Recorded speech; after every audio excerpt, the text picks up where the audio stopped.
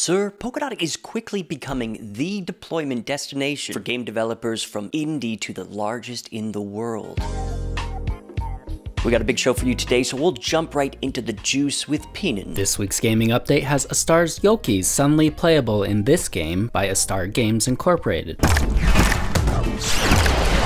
While Haha has a play-to-burn jetpack game.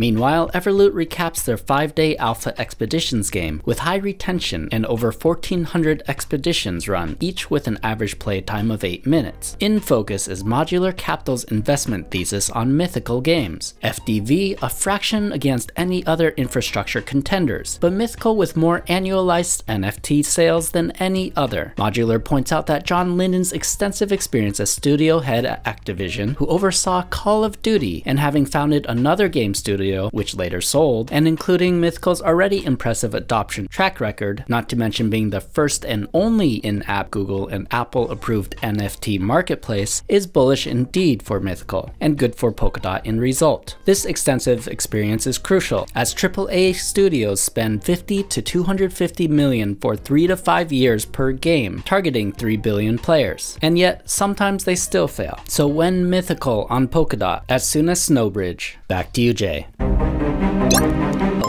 Damn it. NFTs as game assets are an exciting way to build gamer loyalty and stickiness, and one Polkadot secured project is looking to solve minting fee woes on Ethereum. But is the LAOS token economy sustainable? Crane gives his opening impressions in another edition of Tokenomic Crackdown. LAOS aims to slash blockchain transaction costs. Will this revolutionize digital asset management? This is Tokenomic Crackdown. LAOS aims to revolutionize blockchain transactions by establishing a decentralized consensus system that significantly reduces transaction costs on major networks like Ethereum and Polygon. By offering a solution that transitions from scarcity to a usage-driven asset value model, LAOS positions itself as a pioneer in digital ownership. The LAOS token is essential for transactions, staking, and governance, with a distinctive role in facilitating low-cost asset minting. However, the utility of LAOS in capturing value is under scrutiny, especially when the platform's goal is to minimize costs. Transaction fees, often a revenue generator, might not suffice if LAOS maintains a low-cost promise. Staking and governance, while standard features, require exceptional execution to drive significant value. Token allocation raises concerns also. A steep 20% is reserved for the core team with a 1-year cliff and 3-year vesting, and 20% goes to investors with a 1-year cliff and 2-year vesting. A combined 23% is earmarked for the community treasury and foundation, with the largest slice, 35%, allocated to vaguely defined community incentives. These decisions, particularly the large allocations and the blending of community treasury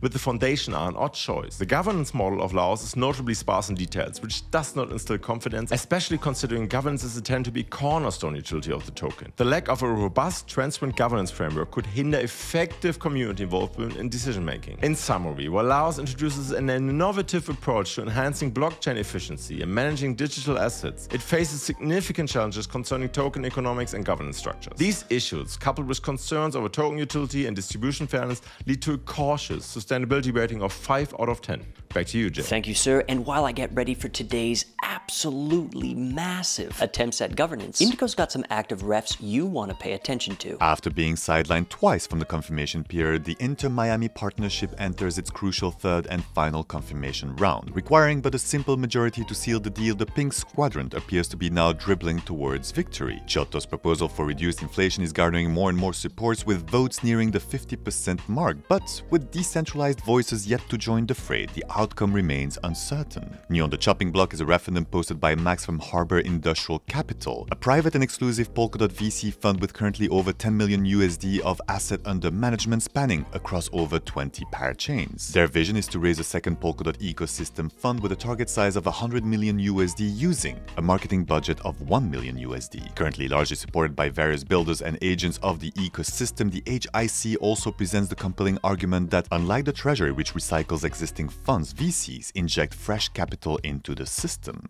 Talking of injections, Passcoin, also a Vault operator, is requesting on behalf of the Interlay team 202k DOT to incentivize a fresh infusion of 45 IBTC into the Polkadot ecosystem. The justification for this incentivization program lies in the current minting and redemption fees, which positions IBTC as a common good within the Polkadot ecosystem widely used by DEXs. And while many agree that the proposed solution does not ensure long-term sustainability, they also recognize it as the best option available at present. Back to you, Jay. Thanks, Indy. World's biggest DAO keeps on rolling. It will be live on X and YouTube in 25 minutes, and then see you again tomorrow for a colossal news dump. Have a great day, everybody.